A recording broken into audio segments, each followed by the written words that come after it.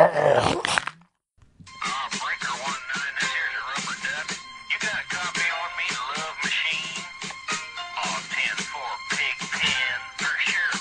By golly, it's clear to Taco Town. Hey everybody, welcome to Biters. This is Diane. And this is Marnell. And it looks like we've got ourselves a convoy. It's not just a song, it's our anthem. Oh, I love Mo Collins. Mo Collins is hilarious. Now, I'm going to get things right out of the gate here. You know I didn't like the episode as much as you did. And you know Mo Collins is hilarious. Really loved this episode, and not just because of Mo Collins, but if Mo dies, we riot. Yeah, I'm right there with you. Yeah. Although, #where's Wendell?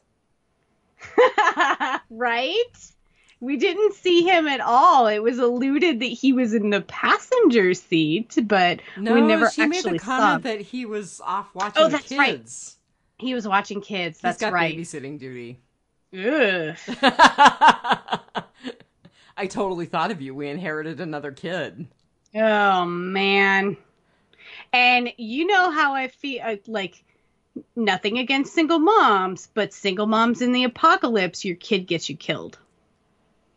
Mom, Jesse and Ron and Sam. And Sam. Sam. Mom, mommy, mom. Oh. All right, I have to ask you, how did it end? Because mine got cut off. Really? Where did it cut off? Really? So it cut off with them kind of menacing the guy with the dreads, who at first I thought, is that Heath? And then I thought, no, he's just another rando dude with dreads. So were we all meant to think that was Heath? Oh, totally. Okay. So you saw where they were menacing him? And they shot his motorcycle. Okay, yeah, that, and then they tossed the walkie-talkie to him and said, call your friends, and basically, kind of lure them here. Logan was basically saying that. And he's like, and tell them they've made more enemies than friends. Okay. So you saw most of it. I can't imagine that it cut off any more than that. Yeah, it cut off maybe a minute. What happens is that usually it cuts to Talking Dead, and so the programming for picking those up is different. But when I clicked to Talking Dead, they did not capture the last few minutes of the episode. In fact, it even went a little late into talking. It had already started by the time it started recording. Oh. So, see, in my watch, I thought it was interesting that right after the credits, and it only happens like 1 or 2 episodes a season, right after the credits, they show the next time on.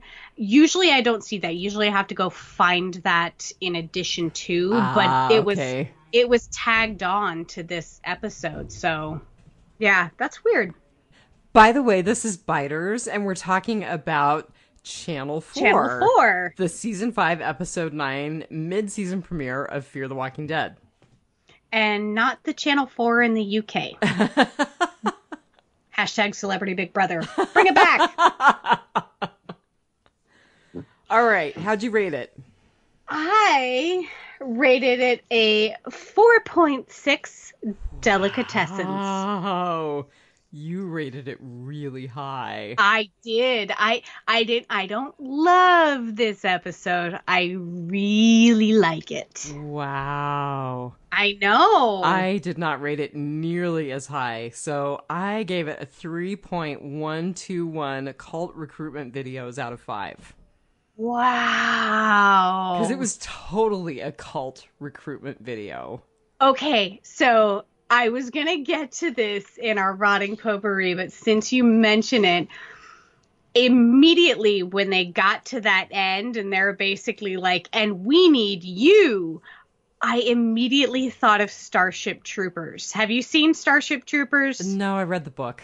Oh, it's like the movie is cheesy, cult classic. I love it.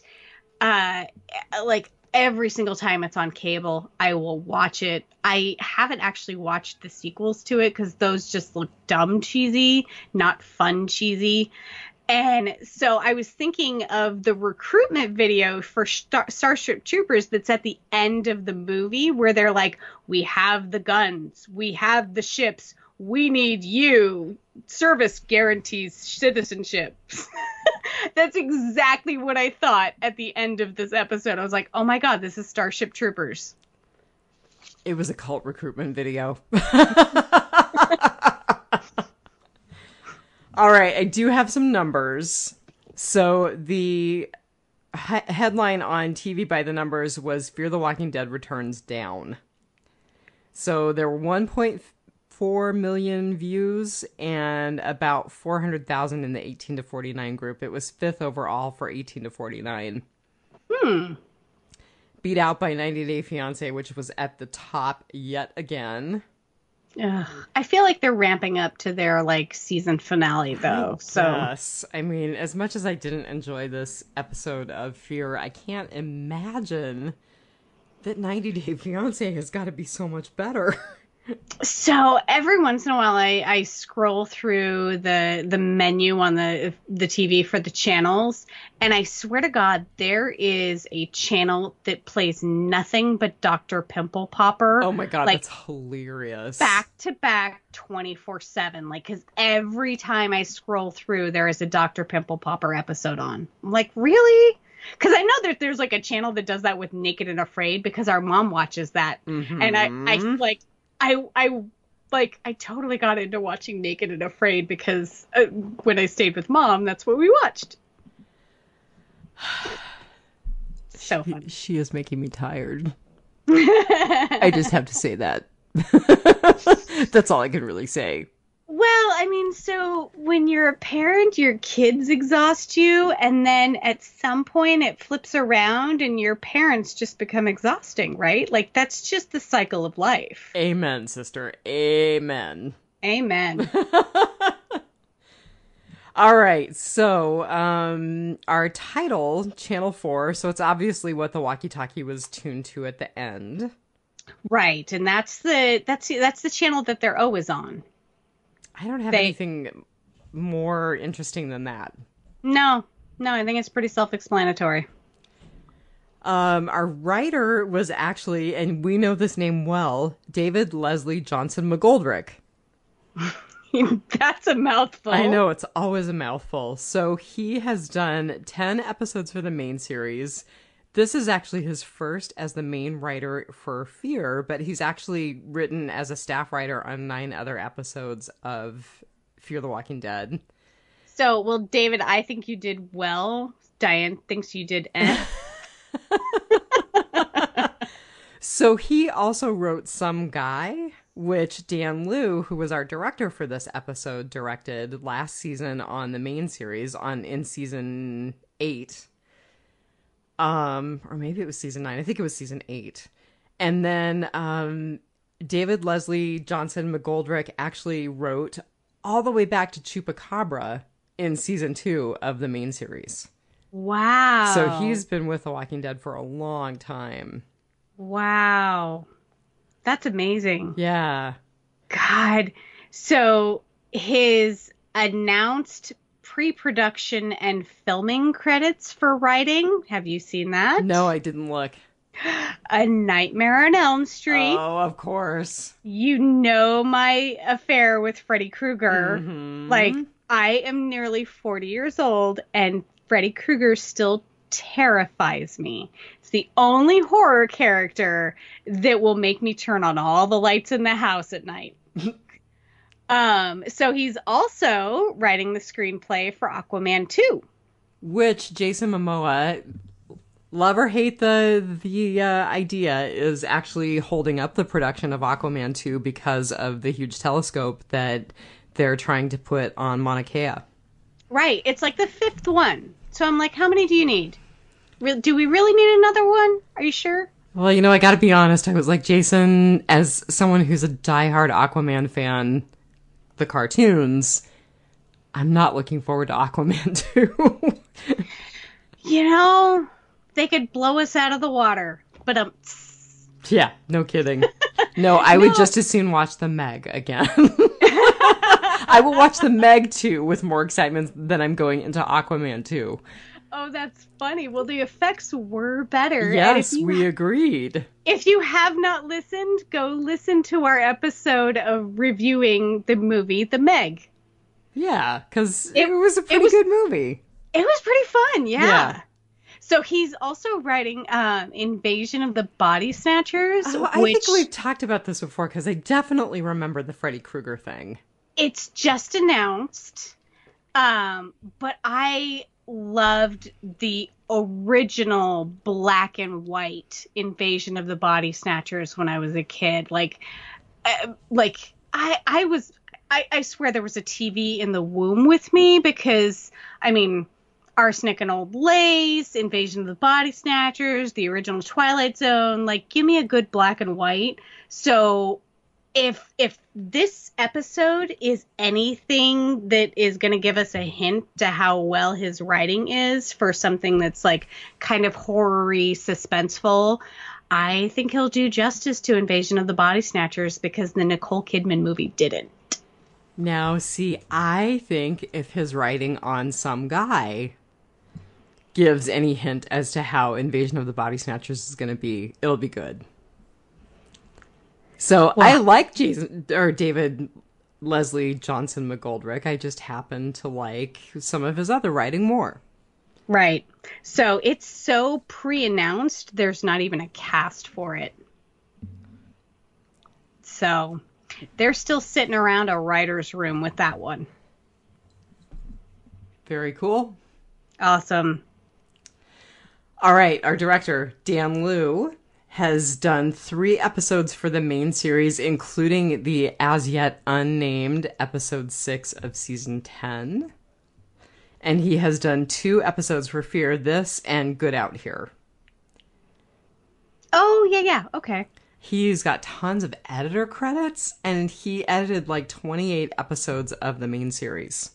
Ooh. So definitely someone who has worked his way up in the way that production crew often does.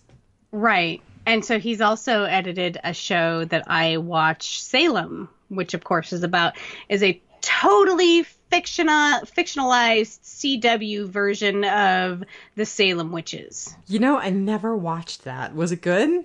Oh, no, it's terrible. It's terrible. But, it's terrible. You must watch. It's soap opera-y terrible. It's great terrible. Yeah. I love it. I love the cast in it too, so there's a lot of great actors and actresses that, appear for half a season and then get killed off. Spoiler alert. Well, speaking of great actors and actresses, do you want to tell us about our featured cast? I do. So we did Tess, the woman trapped in her house with the sun. Her name is Peggy Schott. And I love the name, her Twitter handle, and the name of her webpage is, the Twitter handle is PeggyShot_me. Get it? And her internet page is PeggyShot.me. So get this. She has only been in the film industry since 2011. So 8 short years. She has 87 actress credits, 13 producer credits, 7 assistant director credits, 6 casting department, 4 miscellaneous crew, 3 casting director, 1 director, 1 production manager. Holy cow, she's been a busy lady. Holy cow. So if you go to her Twitter, it is mainly her talking about her promoting her stuff, which I absolutely support. She's got some great short films out there. And her webpage also has a comedy acting reel and a drama acting reel. She is all about the self-promotion, and apparently it is working out for the lady because she has got some chops. I don't know anything she's been in except Fear the Walking Dead. Same here. But her other big acting credit is a show called Vindication. It's a Amazon Prime TV series. They are in their first season. There are 10 episodes. She plays the wife in the show, Becky Travis. And so the synopsis for the TV series is a episodic faith-based crime drama series that follows a small-town investigative work of a detective Travis. So I'm not particularly religious, but I'm kind of interested in how, because they make it a point to say it's faith-based crime drama. So I'm like, what does that mean? So I kind of want to go watch it. So I will probably watch at least the first episode of Vindication on Prime. So, but that seems to be her other big credit. If you go to her Twitter page, her bio is actor Becky Travis on Vindication and Tess on Fear the Walking Dead. So she is definitely proud of these two roles. She, interestingly, has her own YouTube channel. And it's pretty much reels and, like, demos of her acting. So she's very good at self-promotion. Yes, and it has gotten her very far in 8 short years. She is originally from, she's a native of New Orleans. And her stage acting career is based in Austin, Texas. She went to the Jesuit New Orleans. I'm trying to talk too fast tonight because I'm so excited about this episode. If you go to her webpage, and I sent this to you earlier. Right. I have never seen such an in-depth resume in my entire life. So strap in, here we go. So in addition to her 87 film, TV, acting credits, she has theater credits, and she's played some interesting roles. So she was in A Christmas Carol. She played the Ghost of Christmas Yet to Come. She was in Chicago, and she played Velma Kelly. And she was in Elizabeth, Heart of a King, and she played both roles of Catherine Parr and Anne Boleyn. She was in something called Nursery Crimes. I kind of want to look that one up. Because that sounds right up your alley. Right? And then a play called Secondary Cause of Death. Which also sounds right up your alley. Right? And she was also in My Fair Lady as Eliza Doolittle. But if you go to her skills section of her acting resume, it is so fleshed out and full. I'm like, I kind of want to hang out with this chick.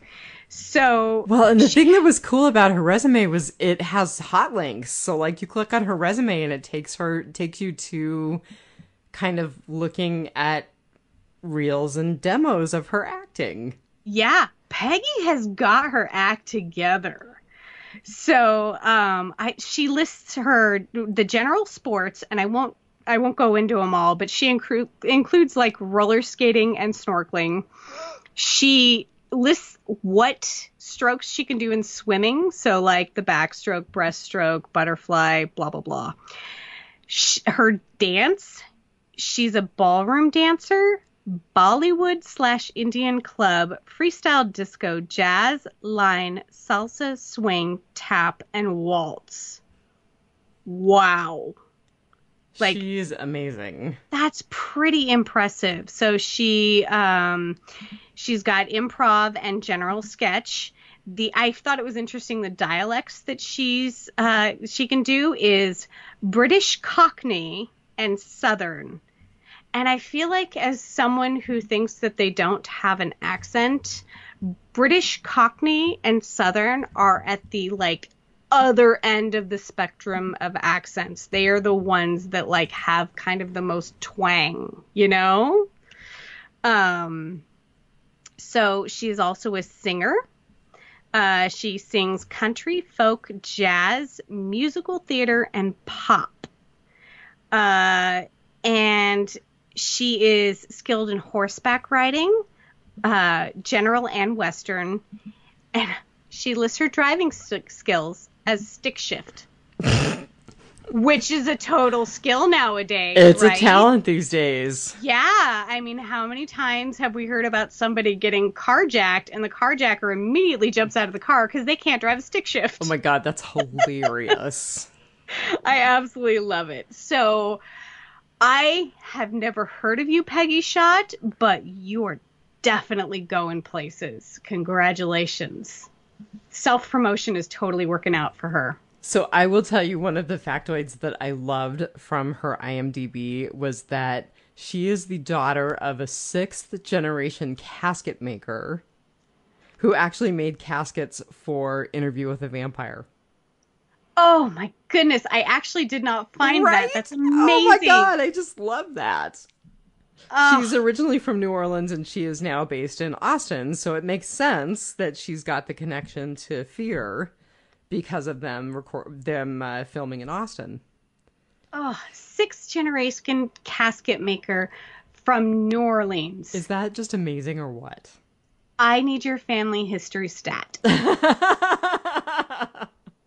That's amazing. So that is our featured cast member, Tess. Everything I kind of saw said she kind of showed an interest in Dwight, but I'm still hoping out for Dwight's wife to come back, so I'm not shipping those two yet, but we will definitely see more of Tess on the show, and I can't wait. I have a comment about Dwight and Sherry and Rotting Potpourri. Don't let me forget. Awesome.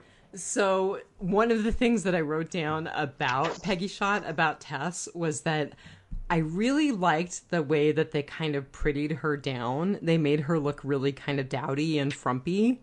They did. And she is so not like that when you look at her photo shots on IMDb. She's a very lovely woman. She is. She's got very striking eyes. Yeah. Yeah, definitely. Well, so that is our featured cast member. There was a lot in Whisperer's Corner. Oh, good. But before I get into that, I'm going to take a chance and tell you guys about another podcast that I've started listening to. So there's this new podcast called Room 20. Have you listened to it? I've never heard of it, but since I loved Dr. Death, which was your last recommendation, I'm excited to hear about Room 20. All right, you still need to listen to the O.J. Simpson one. But Room 20 is about, it's truly a piece of investigative reporting. This reporter thought it was going to take her 2 months. It took her 2 years. Whew. And it's about a guy who is brain injured, like horribly, devastatingly injured in a car wreck outside of LA, like in the desert. Okay, this isn't going where I thought it was going, but okay. And nobody knows who he is. So he ends up horribly brain damaged in a persistent vegetative state, or so they say, in a nursing home, which is where she picks up on his story 15 years after he's been in this nursing home. He's a time traveler from the future, right? I don't know, man. I haven't gotten there yet. There's only like 4 or 5 episodes out so far, but it is really good. Why have I never heard of this before? Like, this is something that comes up in your news feed at some point. Because you don't stalk the My Favorite Murder boards the way I do. No, I don't. Who has the time when there's so much good TV? I knew I was going to give you a hard time. Yeah, so that's my little contribution is Room 20, the number 20. The other thing I will say, so I asked you on our last podcast if there was any TV you were looking forward to. Mm-hmm. I've got to say, I keep seeing ads for The Terror Infamy, which is like the 3rd season of The Terror. I was not interested in it at all. Until this season, but right? This season is set in a Japanese internment camp. And it actually looks really good. Right? Okay, so I have to admit, season 1 looked amazing, but like 2-3 episodes in, I'm like, I'm done. But yeah, this season of The Terror looks awesome. Yeah, I might actually watch it. Yeah. It I think looks like they're kind of setting it up as an anthology series like American Horror Story. yes. Yes. That's exactly what they are. So you do not have to watch any of the other seasons of The Terror to watch this season. So that's why I'm super excited to binge it on my next unproductive weekend when I'm not baked Alaska. Oh, I'm so sunburned. I sent you the picture, right? It looks phenomenally good. No, you did send me and I told you, Edward, stay out of the sun. You're going to glitter. And I obviously do not sparkle. I burn like Cassidy from Preacher. You do burn like Cassidy from Preacher. Oh, it's not as painful as it looks. It's just ugly. I hate being sunburned. It didn't look like the worst sunburn I've ever seen, but it didn't look fun either. It did not look like SPF 50 reapplied twice. No, it did not. Right? That's because you are lily fair. Yes, like I need to carry around a parasol everywhere I You go. do, and you need to have one of those funny little hats like Cassidy has. Well, I was thinking Island of Dr. Moreau, but okay. Oh. All right, so we're starting out Whisperer's Corner on kind of a sad note. So there was an actor named Dango Nguyen.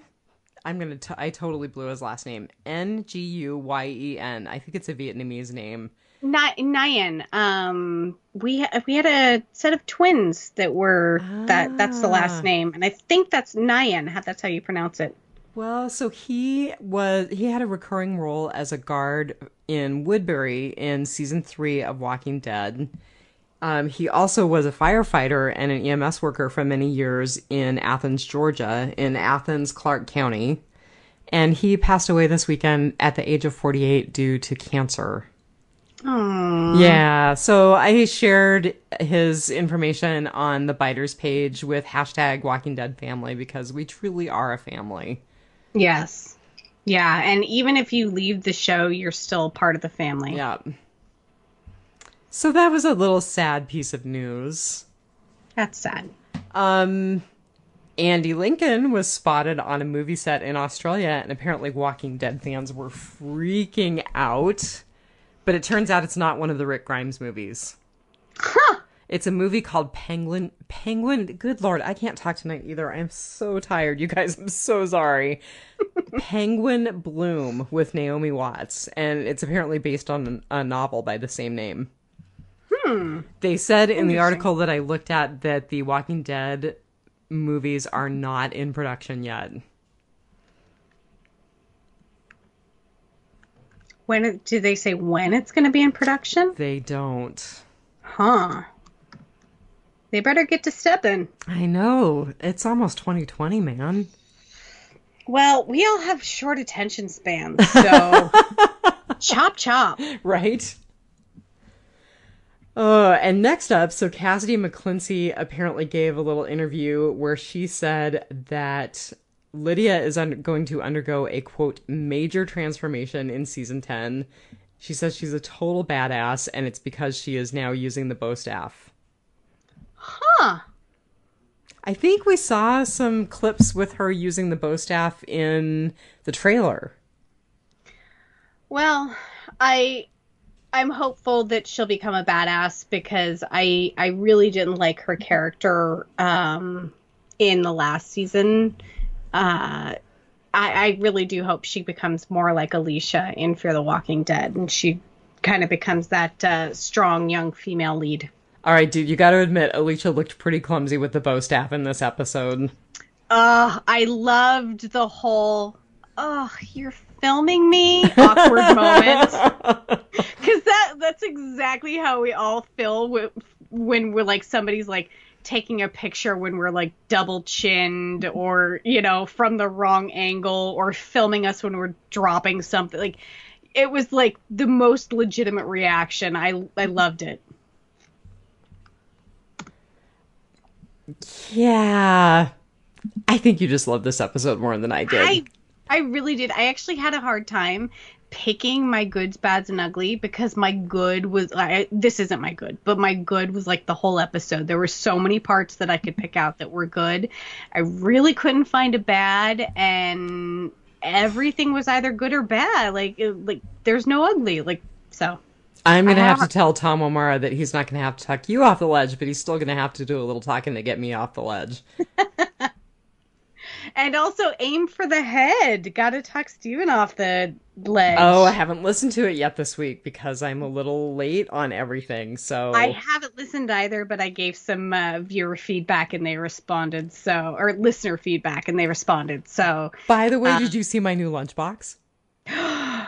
Oh my God! And was it Dianne LaSorsa that was saying she would make it a first aid kit? Yes. I think it was Dianne. Maybe it was Colleen. I think it was Colleen Mahoney, actually. Okay. Maybe it was Colleen. I loved the lunchbox, and I love the idea of making it into a first aid kit. Did you know that it had a little aim for the head thing on it, though? What? Yes, it has a little sign that says aim for the head on it. Oh, that's very cool. I showed it to the aim for the head page. Awesome. That's probably where I saw it.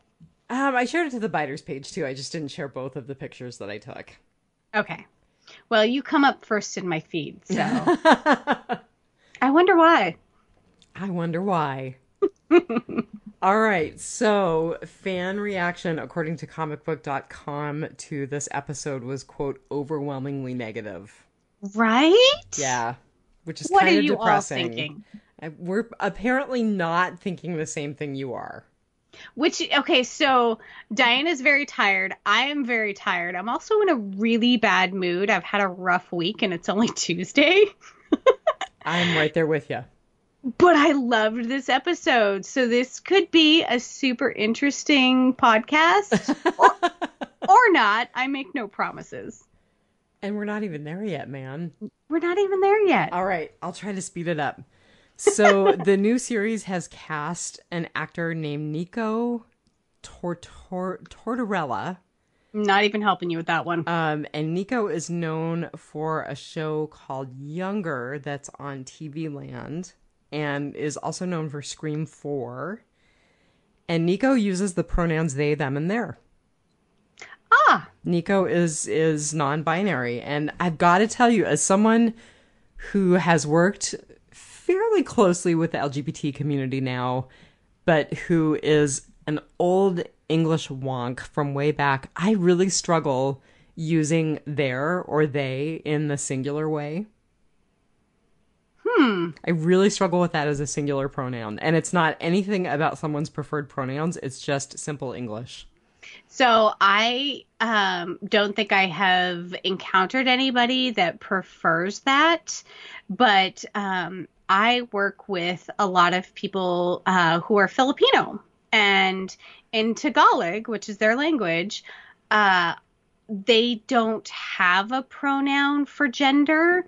And so That's cool. I didn't know that. When they speak English and they're talking to people, they will sometimes call a he a she and a she a he or a him or a her. And when I first started working for the state, I noticed that some people got very offended when they were referred to as the wrong gender, and they were cisgendered. They, whatever gender they were born as. And I've never been, and I found out that there's no pronoun for gender. And I'm like, well, so like, that's not like, they're not trying to insult you. That's just, they have no word for it. They don't make a differentiation. You're just human. That is really interesting. I did not know that. Yeah. Let's see, what else do I have? Charlie Adler, of course, the artist on the comic book, says he is done drawing zombies. What? Well, so the comic book is done. Still. Well, no, but he's kind of like, I've been there, I've done that. I want to show that I'm diverse, that I can do more than just draw zombies. Okay. And now he's kind of also got the freedom to do whatever the heck he wants because he's kind of set for life with The Walking Dead. I was going to say, I'm just saying, dude, the iron is hot right now. Strike. I think the iron is not so hot anymore. I think the iron was hot 7 years ago. Okay, so it's like lukewarm. It's not quite room temperature yet. So he apparently has been approached by both DC and Marvel, and he said, "No, I don't draw superheroes either. It's really not my thing." So apparently he is looking at doing some work in some French comic books. I didn't know this, but comic books are considered an art in France. I feel like they're considered an art here too. They're a very underrated art form, but I like that most serious people refer to them as graphic novels. Well, Because and I think they're just generally taken a lot more seriously in France than they are in America. At least it certainly sounded that way. so if it's not a zombie and it's not a superhero, what is a French comic? Like, I don't know. He's apparently working on a 60th anniversary tribute to Asterix. Remember that character? no. That was a French character. Okay. Yeah. Nope. I'll have to put a link up to the article if I can find it again. And then Paul Tassi of Forbes says, "Fear the Walking Dead turning Alicia into Morgan is the wrong way forward." And that was basically his whole review for this episode. He pretty much just said that throughout the review. Eric Kane's? I didn't see his review. I saw his little take on the photos that were released for season 10 of Walking Dead, but I didn't see his review for this episode. What did he say? Fear the Walking Dead, Season 5, Episode 9 review. A boring mid-season premiere. Oh, Was I watching a different show? I think you must have been watching a different show than we all were. I think so, too.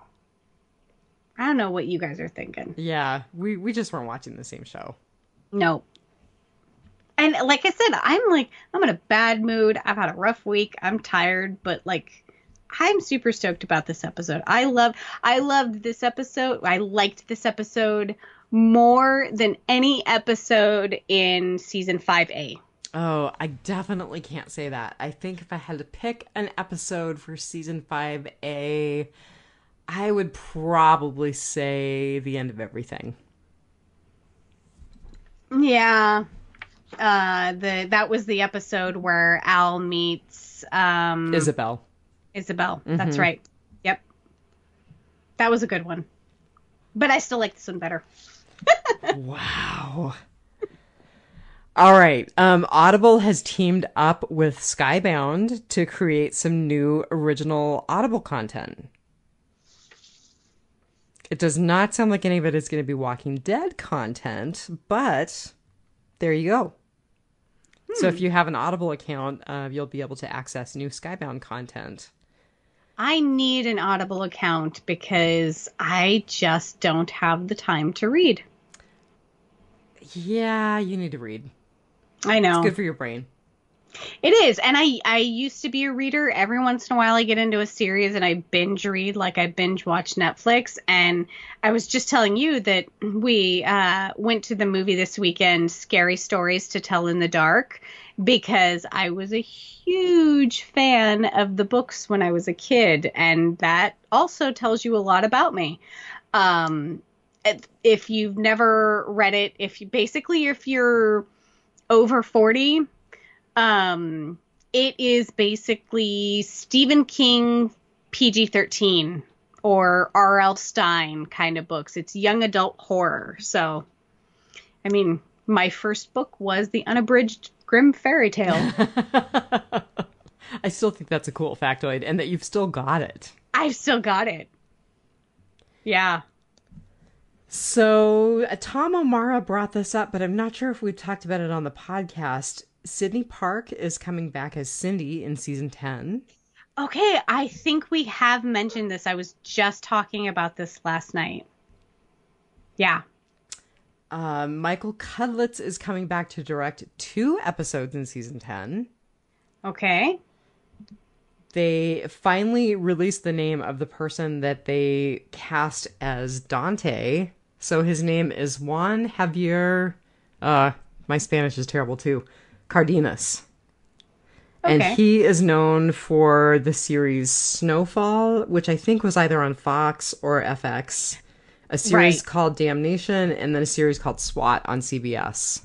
Oh, I love SWAT. And Snowfall was on the list because it was kind of very Boys in the Hoodish, and it looked so good. So I'm actually writing that down because I keep forgetting the name of Snowfall that I really wanted to watch it, and I never did. Well, there you go. Now you have even more reason because I'm sure we'll be talking about him as a featured cast member. Awesome. All right, so this comes from the Snap Judgment podcast, which if you've never listened to it, it's pretty cool. I haven't listened to a ton of it, but I got kind of sucked down the wormhole a few years ago because Jamie DeWolf, who is the grandson of L. Ron Hubbard, is involved with Snap Judgment. And he does this incredible piece called The God and the Man about L. Ron Hubbard. That just gives me chills when I listen to it. I actually put the link up on our Biters page because it is so good.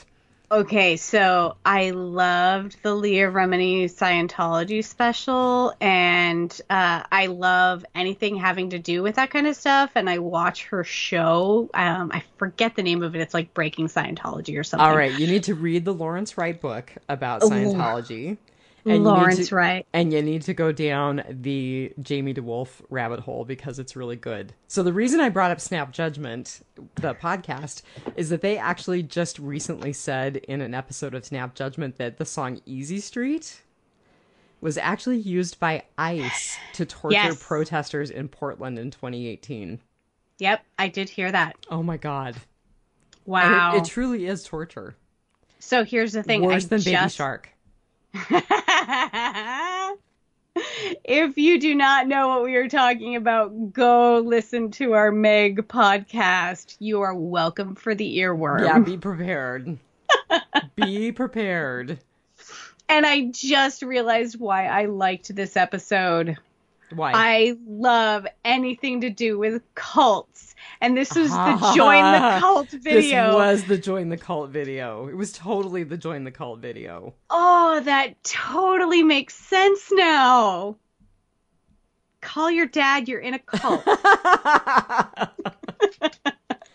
All right, the very last thing that I have in Whisperer's Corner is that the new showrunner for the 3rd season of American Gods is former Walking Dead producer Charles Chick Egley, who is also known for producing Dexter and Hemlock Grove.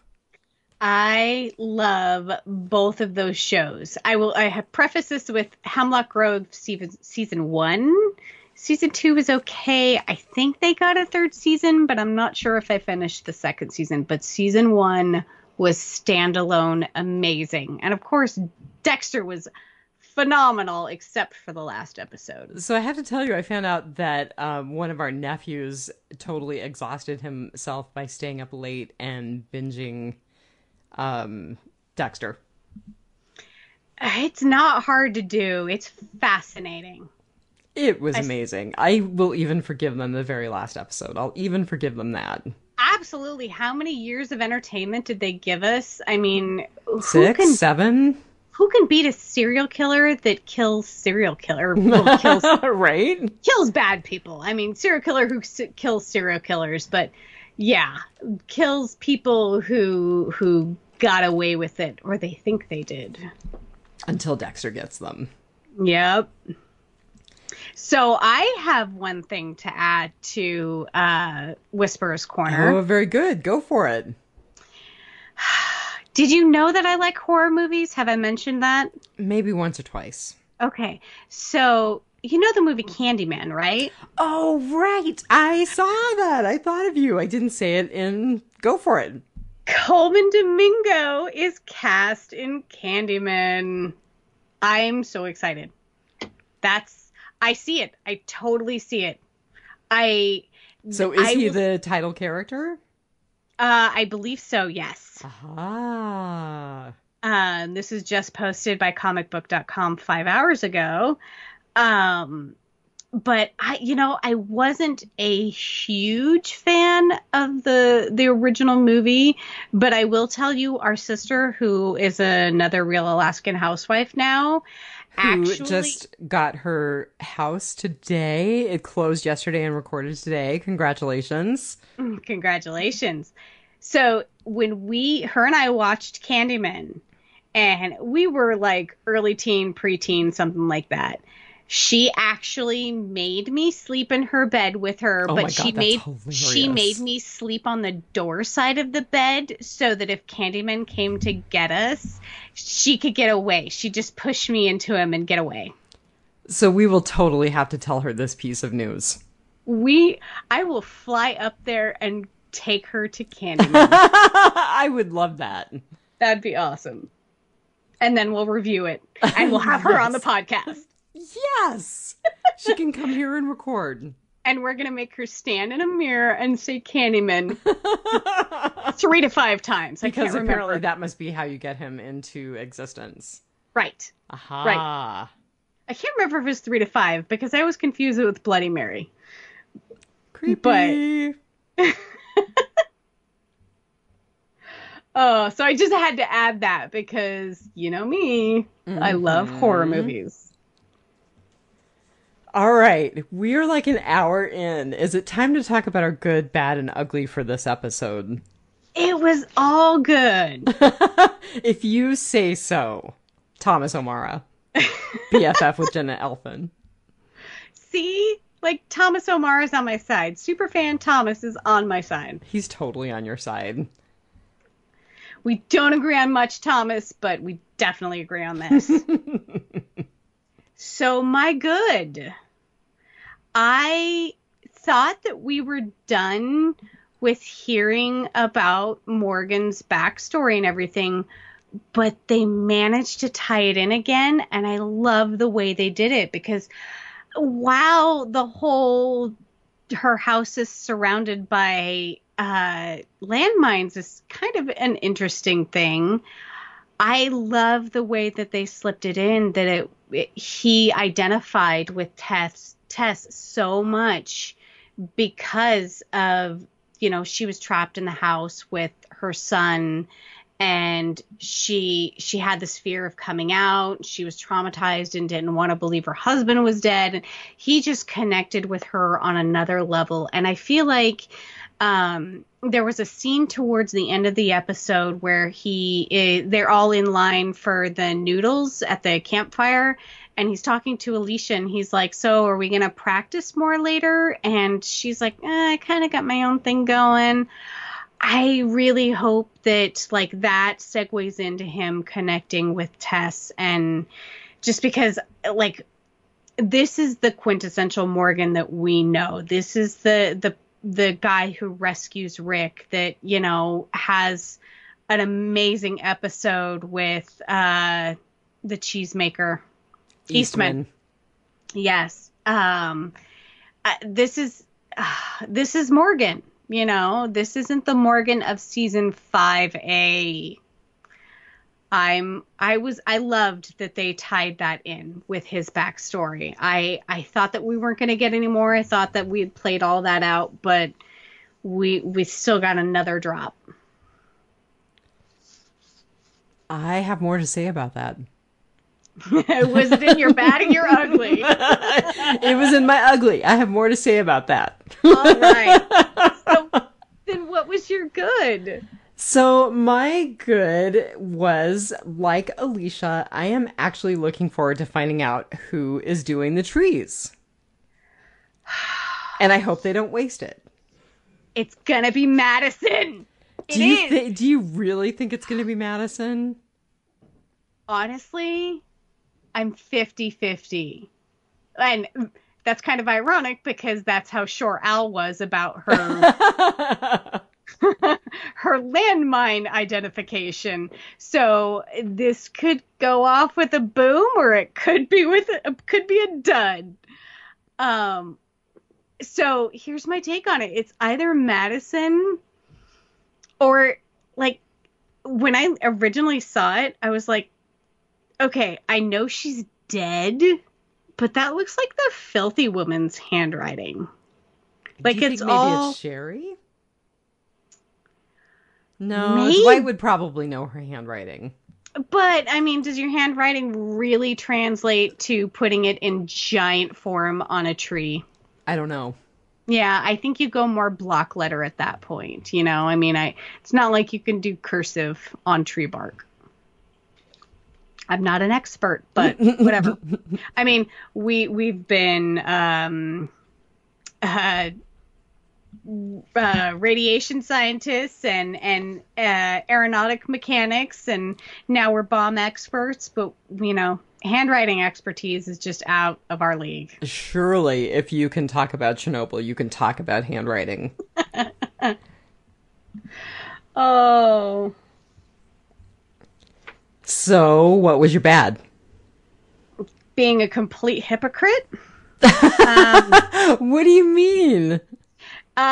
So there was a lot of things that I had a problem with the house is surrounded by landmines, and It did not seem very useful. Well, and also, on the one hand, I get the whole, we have to kill all the walkers before they get to the landmines because the loud booms are just going to draw other walkers. But what's the best way to get rid of a bunch of landmines? How about a herd going straight over it and getting blown to bits? I do have to say the exploding walkers were pretty fun. They were. Especially because our group kept getting pelted with pieces of walker. Okay, but that was part of my bad, is I'm like, really? Get out of the debris zone. Like, stop duck and covering and, like, move about 4 feet backwards. I had other problems with the minefield. I didn't feel like they were treating it as cautiously. I felt like they were sloppy with it. Well, and then... Like, all of a sudden, they're all there. They're all, like, totally in the minefield. Right. Like, we've cleared enough of them that we're sure we have a footpath to the front door. Where Tess is not going to come out anyway, you know? But, so, we don't want to make these big booms, but yet we're going to shoot the walkers across this giant corral and make noise. Like, why not? Like, it just, that made no sense to me. And then... my good was the quintessential Morgan, and I really don't think Morgan running across the field all willy-nilly like is very Morgan-like. That really bugged me that he did that. He's just like, whatever, I'm just gonna run. You know, like, I think they were trying to imply that he was so overtaken by his distress around being reminded of Jenny and Dwayne that he just, like, totally ran across helter skelter. I get that. He was reaching out to himself like 8 years ago, you know, but you've just seen half a dozen walkers getting blown to bits. Like, are you going to fare any better? So I really did have, I liked the idea of it, but I had a lot of problems with the whole execution of the scene. So I did, like I said, I had a hard time choosing my bad, but that was my bad. So what was yours? My bad was that nothing about this episode really moved me. Well, I take that back. There was one thing about this episode that really moved me, and that's my ugly. But, generally speaking, I was kind of like, okay, come on. It just wasn't that great. I'm not actually, and I was not excited about the whole found footage thing. I think they pulled it off well. Yeah, I didn't mind the found footage format. I thought that was okay. No. And so, like, we were talking before the podcast about, we still have to podcast the next episode of Preacher, and you haven't watched it yet, and I have. And while it is slightly less chaotic than the first 2 episodes that they aired as one, it still feels like 36 commercials for Preacher, like just a super cut of the entire season. Like, we're here, we're there, we're this, we're that, we're all over the map. And I like, as much as we were with this, with all of the quote unquote found footage of everyone kind of telling their stories, I felt that they tied it in really well. It flowed really smoothly. I feel like you actually kind of nailed it for me, though, and which was one of the reasons that I probably didn't enjoy it this much, or as much as you did, is that it really felt like a big long ad for our group. Join our group, help people, go forward and help people. It felt like just this big long join our cult. Service guarantees citizenship. Right. Oh. But yeah, I could see how some people could see it as disjointed and a little, culty video-ish. Yeah, it generally was not very well received, which is kind of a bummer. I know. And I don't get it. Yeah. And Andrew Goldberg and Ian Chambliss are really struggling. All right. So tell me you're ugly. It must have been a good ugly with a 4.6. Okay. So it was neither good or bad. I know. I don't, but I do. You do. But see, I did it again by saying I don't and I do. Mm-hmm. I see what you did there. What did Logan do? Like, we've missed this huge chunk. We moved out of the Blue Jeans factory. Logan betrayed us. Everyone's talking about, like, he knows what he did. And it's all karma, Logie. And waving at him from the back of the van and throwing a box to him. And he seems very, like, when he was chasing after Mo Collins. Sarah, thank you. And he was very like, help me, I'm desperate. But then at the end of the episode, when he's shooting up Wes's motorcycle, he's like, he's not so Negan in charge, maybe a little bit Governor in charge, so I'm still on the fence about this guy. Is he good? Is he bad? Like, is he gonna integrate with our people, or are we gonna kill him? Like, I really would love to know what Logan did, because everyone talked about it, but nobody talked about it. I think they'll probably say something. I mean, I think we'll get the backstory eventually. And so this is a found footage episode, so I kind of think maybe we'll get some backstory or flashback, flash forward. I don't know. Wherever this found footage was in the timeline, I feel like we will see what happened with Logan's group. So, but yeah, it was just... I loved how Sarah was just like, I stuck it to him, It was kind of like what we did to Clayton, but this time it felt really good. Right? And then Salazar was basically like, he knows what he did. And, basically like, I'll fillet his flesh off too if he comes back. Like, his was very menacing. So... yeah, I really want to know specifically. They kind of alluded to it in that he played a victim again, and because he wants the gasoline, and they have the gasoline, and that's all going to come to a head at some point. Totally one of the reviews that I read today, which probably didn't help set my mood for watching the episode, was this guy is a villain because he doesn't want to walk. This guy is a villain because the dead walk, we don't. And honestly, I'm like, the Jews wandered the desert for 40 years. You can handle a few miles, dude. Get some better shoes. Those were kind of Rick boots. Yeah, they were cowboy boots, weren't they? Yeah. Those things usually hold up. So, I don't know. He must have bought the Kmart brand.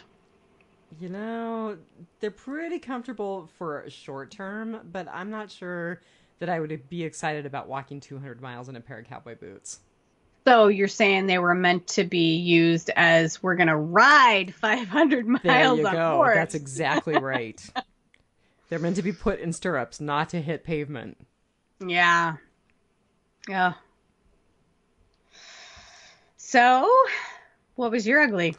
So my ugly was actually a good ugly because I was looking for something to really like about this episode. And I have to say that Morgan saying that he needed to say goodbye to Dwayne and Jenny, but not knowing how to do it was a genuinely moving moment. Yeah. I really liked that moment. Yeah. God, I think back. Episode 1, Walking Dead Prime. I need to go back and watch it again. It will And- reinvigorate my love for The Walking Dead if I go back and watch that episode again.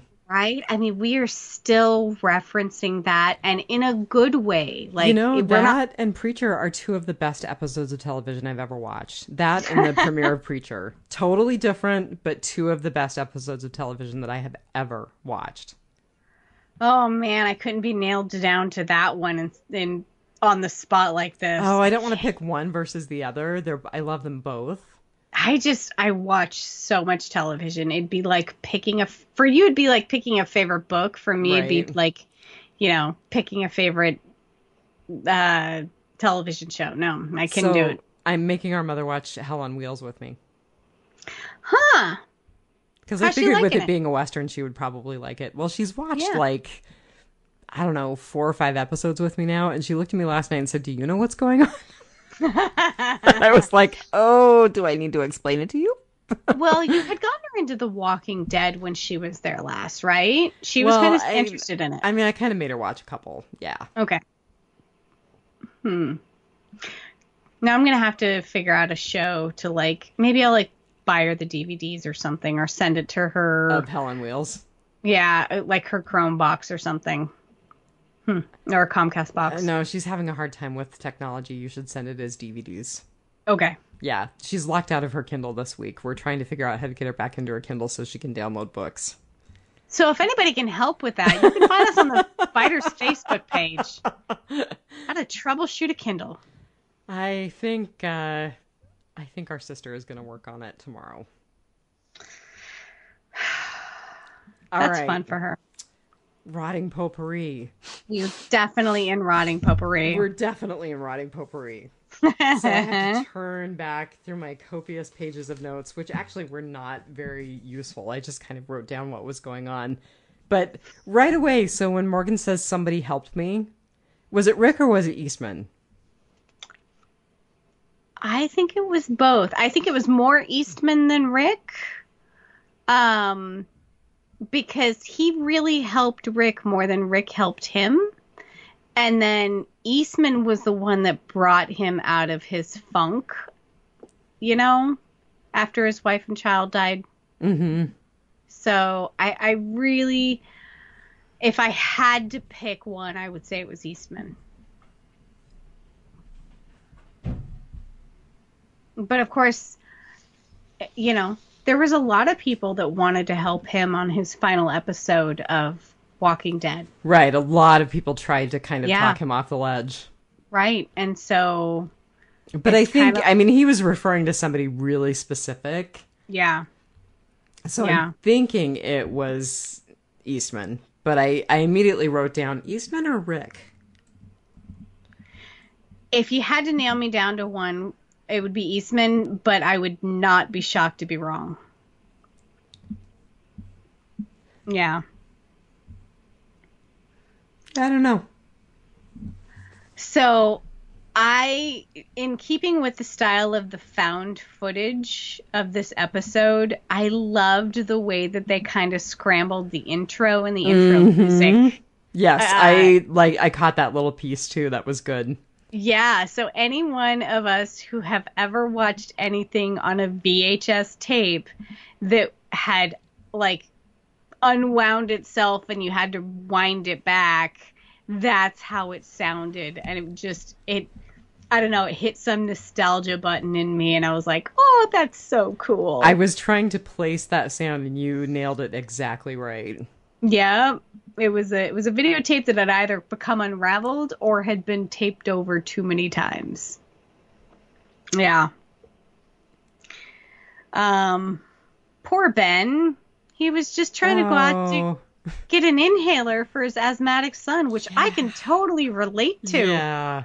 'Cause, man, I hope for some sort of culling the herd zombie apocalypse outbreak, knowing full well that I will be in the first wave of people to die. That will be culled. Yeah. Yes, because I have terrible exercise-induced asthma. Like, I could not run from here to the end of my block without needing my inhaler. So there is absolutely no way I'm running out of herd or bad humans chasing me or anything like that. So I just feel so sorry for this little boy. And, you know, seeing what my parents, especially what my mom went through, and having the use of, like, actively available medical technology, you know, I can't imagine having to go out and scrounge for one probably expired inhaler for your child so that they can breathe,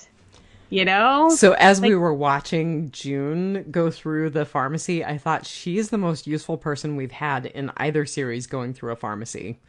Except Bobby Stuckey was probably pretty close, but... Would you not take everything? She left so many bottles on that shelf. I don't care what it is. If it's blood pressure medication... Yeah, I don't know. There's stuff that I probably wouldn't take. Boner pills. Like, there you go. Probably wouldn't take those. Like, I would just be sweeping shelves into some bins and being like, all right, let's go. You know, because even if you can't use them now... maybe they're tradable in the future, or there are medications that serve multiple purposes.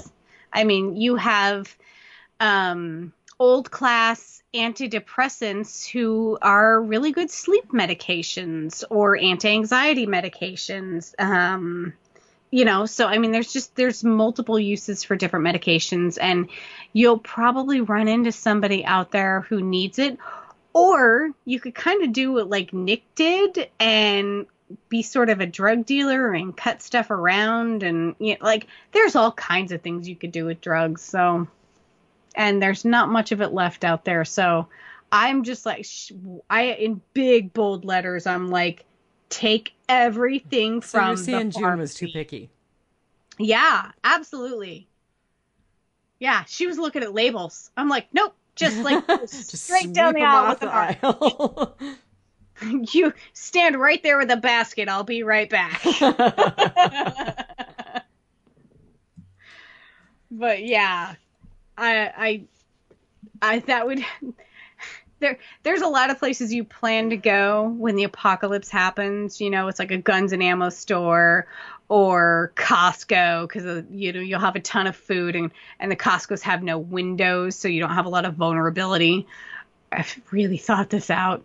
And you want to go and get medical supplies, so you go and you raid, like, the emergency rooms and the urgent cares and the pharmacies and the veterinarian's office and things like that. And that would so be me, because I have got to have those inhalers. I know what that's like, that, you know, you are dependent, your life is dependent on a medication. And I am actually on the better end of that spectrum, because I can't imagine somebody needing insulin at this point in the zombie apocalypse. Yeah, I don't think anybody's going to be able to get insulin at this point in the zombie apocalypse. I don't think diabetics are lasting too long anymore. Nope. All right, so that actually brings up something else. So that was a storyline where we first met Sherry and Dwight with Sherry's little sister. How does Dwight think he's going to find Sherry outside of the exclusion zone? How does he think she got beyond the exclusion zone if they were all trapped in there? I don't think he's dropped his mission of finding Sarah altogether. I'm sorry, Sherry altogether. But just from the way, like, he seemed to be having fun with our group this episode. I mean, you know, he and Salazar were poking fun at each other about... I know, cheery Salazar... Dwight is a little bit weird.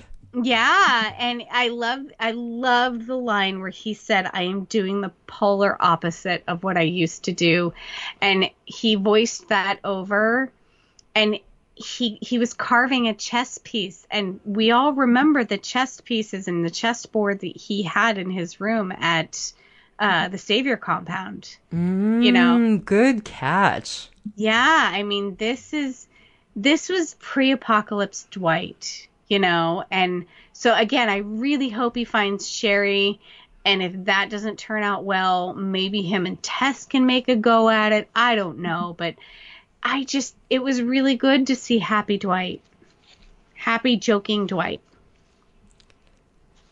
Happy Dwight is a little incongruous. It's going to take me a little bit to get used to him. Yeah, getting loose to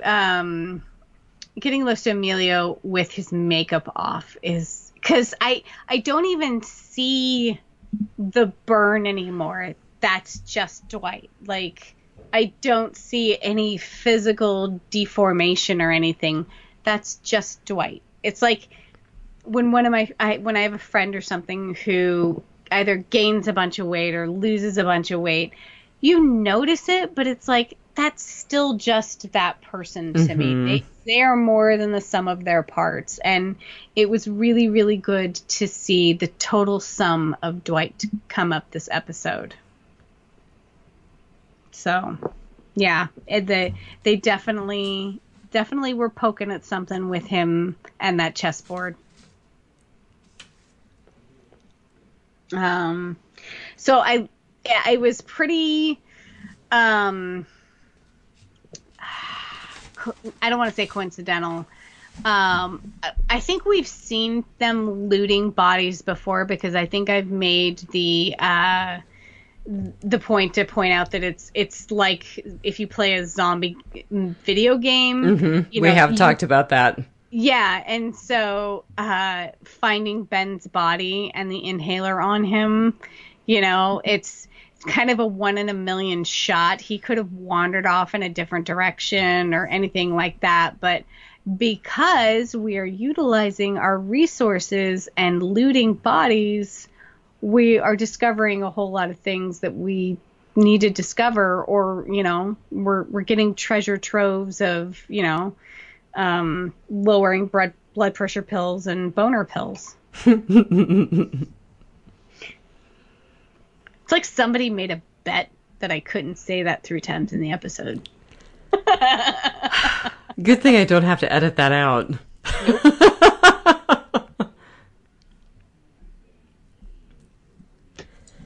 Well, I thought of you. They can add the asthmatic kid to their collection. Right? And Steve, because I know he's excited to have more cast members. And I'm telling you, like, the Zombieland 2 is coming out, and I loved the first Zombieland, but his first rule is, like, cardio. And I'm like, oh, I'm so dead. Man, if I go without my asthma medication for 1 day, and I take a pill, it's well controlled with Singulair. If I go without it for 1 day and I sneeze more than once in a row, I need my inhaler. But that's just if I go without my medication. So you'd be fine until you run out of Singulair. Right? I would be fine until I ran out of Singulair. Or if I really had to do some hard running. Like, not just, I gotta jog away from some shamblers. I would have to be sprinting away from, a savior group or something. It's a good thing in this world that the zombies are slow. Yeah. Yeah. And that whole fight, flight, or freeze, I would definitely be fight. So I legit believe that Al could identify the landmine. So we joke about being a helicopter expert, a rappelling expert, a climbing expert.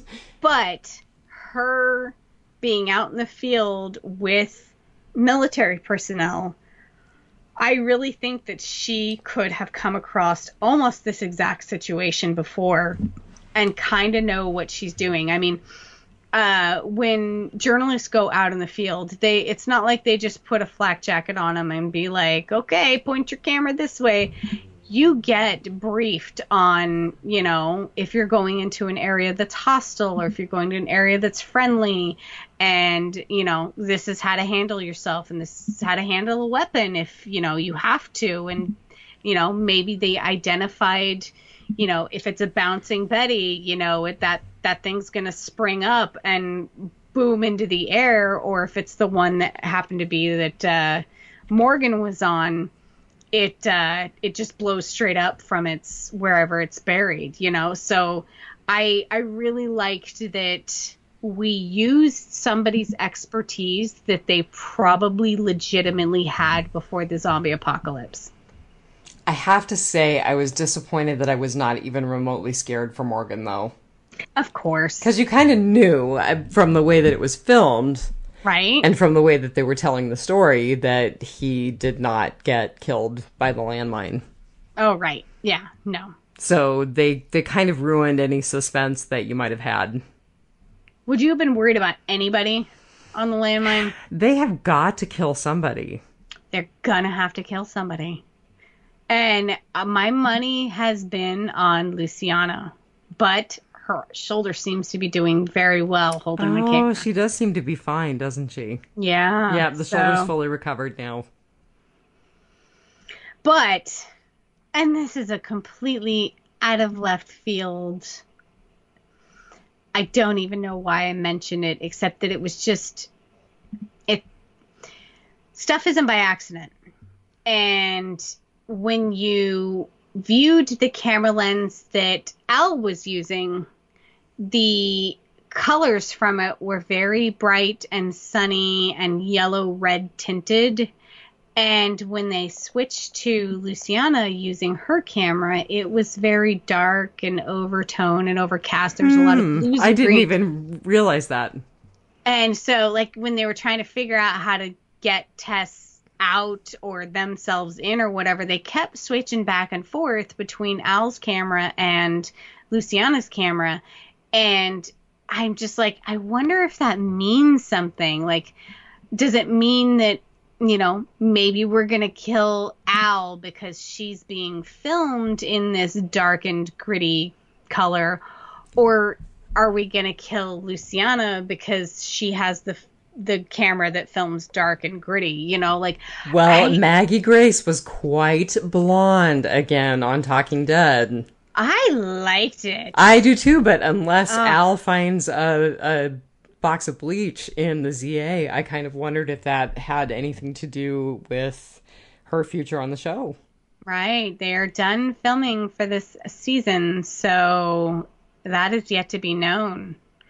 I think that she's a natural blonde. All the other stuff. She's not. Okay. No, she definitely has roots. A lot of the other stuff I see her in, she's blonde. Yeah. She's a blonde, and it very well suits her. But yeah, I mean, unless she finds a box of bleach, or if they are actually going to continue to dye her hair for episodes, I don't know. That was the first thing I thought when I turned on Talking Tonight was, ooh, she's awfully blonde.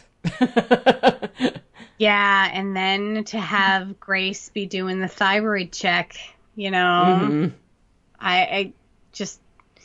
We've known that she's been on borrowed time for a while, and she says she's on borrowed time. I'm not really sure that I buy that she's on borrowed time. Ditto. And then we have too many kids. We have to get rid of a few of them. Mm-hmm. They're letting walkers sneak up on their camp when they're in an open field. It's not like these walkers came out of the forest that was 3 feet away from you. Why is there not a Dale up on one of the trucks doing a 360 perimeter view?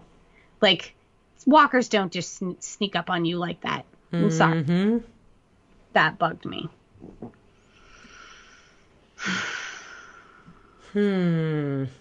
I thought of you. I thought, where did Ben get all those landmines? # extreme prepper. Oh, love that show. Doomsday Preppers. I thought a lot in hashtags during this episode. I thought hashtag pad thai in the apocalypse. Oh, and so isn't pad thai one of those that's usually made with shrimp and or shrimp oil? Shrimp and or chicken. You don't use shrimp oil. No, it's usually Oh, I'm thinking of pancit. So, like I was saying, I work with a lot of different culture. Yeah, I work with a lot of Filipino people, and God bless them, they make pancit, and every once in a while, one of them will take pity on me and not make it with shrimp oil so that I don't die while I'm eating it. Because in addition to be a horrible asthmatic, I'm deathly allergic to shellfish, and it's an adult onset allergy, so I know what I'm missing. And that's a bummer.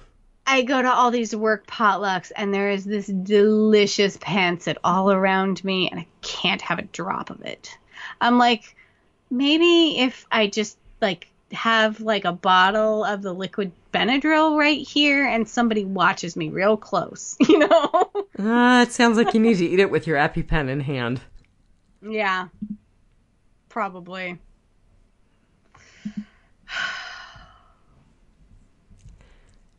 Well, I don't know that I've got a whole lot of anything else. Yeah. I mean, John Dory probably had the best lines in the episode, talking about a proud tradition of eating noodles around a campfire, and talking about the delicatessen and the ugly mustard. Yeah. So, and I thought it was interesting, the last time we ended on them eating noodles around a fire it was a somber moment. Mm-hmm. Yeah, this actually, and I liked it. I felt like it was really candid with the cast. I felt like they were probably sitting down as a cast and enjoying a meal together. Yeah. I felt like it was a genuine moment when they were all eating together. I thought that was cool. Yeah. And they're also, every time I'm screaming at my TV about something, they solved it this episode. So when Logan's crew was shooting up the motorbike, I'm like, oh, yeah, because it's a zombie apocalypse and you have 500 rounds to spare. Well, later on, they were like, we got plenty of ammo. And I'm thinking, not for long. Not if you keep doing that. Yeah, and I mean, what's our one big gripe? Gas goes bad. Well, all of a sudden, we have the fountain of youth of gasoline. And so, we kind of tend to pick things out, and it seems like they're picking up on that and kind of evening the keel on our complaints. So I thought that was a little funny. Well, they have a long way to go to make this season redeemable. And I think they're off to a good start. Well, good. I hope that I join the crew at some point. Come on and join the convo. Oh, man. So we still have to do our podcasting for this episode of Preacher. Yes, but we have to do Preacher this week. Yeah, so we got to get to bed. I know. I still have to go eat dinner. I have to finish a bottle of wine. This is how great my weekend's going. I was on my way into podcasting room, and I was like, I'm going to go out to where we store all of the wine in our beer and wine and liquor fridge. It's out in the garage. And I come in, I got the bottle of wine. I'm halfway down the hall, and I'm like, yeah, I probably should get a glass.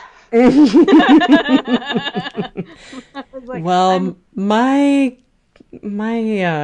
fridge is full of wine and beer right now, which is not typical. Oh, Mm-hmm. I've only got 6 bottles, and I feel like I'm running low. That's not even including the Angry Orchard and the Alaskan beer and the literal gimp cage of liqueurs and alcohols, bottles of vodka and whiskey and rum and things like that that's in my garage. By the way, our sister found an amazing pear cider. It's called Perry, Peary. Yeah, it was good. Like the name. Yeah. All right, my dear. We should probably wrap this up. We should probably wrap it up. God, you just talked all night. Ugh. Couldn't shut her up. Uh, Did I talk you down? Or did I talk your rating up? no. Well. No, I'm still in it for the long haul. I've invested too much of my life in The Walking Dead, but no, you didn't talk me off the ledge on this one. And nobody rained on my parade tonight. I still like what I like. Whatever. I don't care if it's popular. I'm a trendsetter. It's not popular. You are a trendsetter. Hashtag unpopular opinions. All right, everybody. Next week's episode does look pretty good. We are back in a mall. So It'll be that's the Day exciting. of the Dead episode. Or Day the of Dawn of the Dead. Dawn of the Dead. Yeah. Yeah, this one kind of seemed like the Resident Evil convoy, you know, when they were out in the desert with, they were moving through the desert on trucks and buses and ambulances and oil tankers and stuff like that. I kind of felt like that. Yeah, So I like, totally haven't watched Resident Evil. Oh, okay. I know. You're the horror queen. I'm not. Yeah, I see. I feel like they keep tying into all these other, mostly horror, but other genre movies. So, like I said, go watch it again and think Starship Troopers. The book, not the movie. No, the movie! It'll take you far less time to get through. I'm just saying. The book is a classic. Robert Heinlein. Well, you have a week. Choose one. Book or movie. We'll see you next week.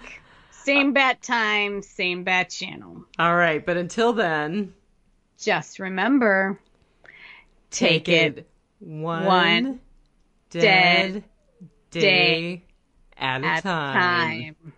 All right, everybody, have a good week. Have a good one. Bye. Bye.